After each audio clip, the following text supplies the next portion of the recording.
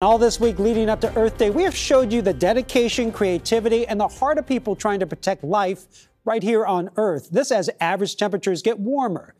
David Schechter shows us how one scientist wants to learn what it could mean for our forests all around the world. A hotspot for research.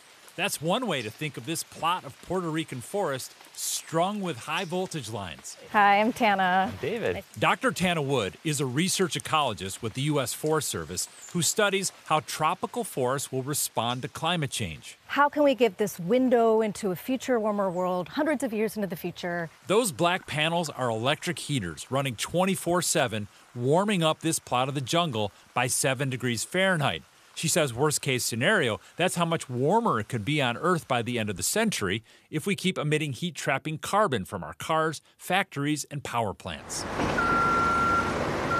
This experiment was interrupted by Hurricane Maria in 2017, and ever since, the plants in the heated section have struggled to recover. Dead leaves, stunted growth. This looks totally different.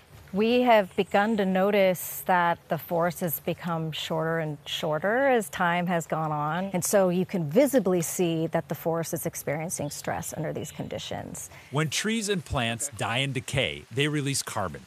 Fortunately, healthy trees and soil absorb more carbon than what's being released. But Wood is finding their ability to keep doing that might be in jeopardy. Her team is making hundreds of measurements of the forest, recording the growth of plants, looking underground at the health of the root system, and this device records how much carbon the soil is releasing. So after 1 year of warming, we saw a major increase in the amount of carbon dioxide that was coming out of these soils. Her experiment is showing us rising temperatures cause forests to release more carbon. More carbon in the atmosphere causes the planet to get warmer. And the cycle continues. What happens in these ecosystems has far-reaching consequences for the climate as a whole.